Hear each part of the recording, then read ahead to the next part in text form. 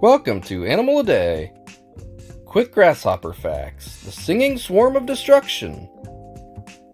Grasshoppers are a group of around 11,000 insects in the Calliphora suborder. They are found throughout most of the world in forests, grasslands, and semi-arid areas.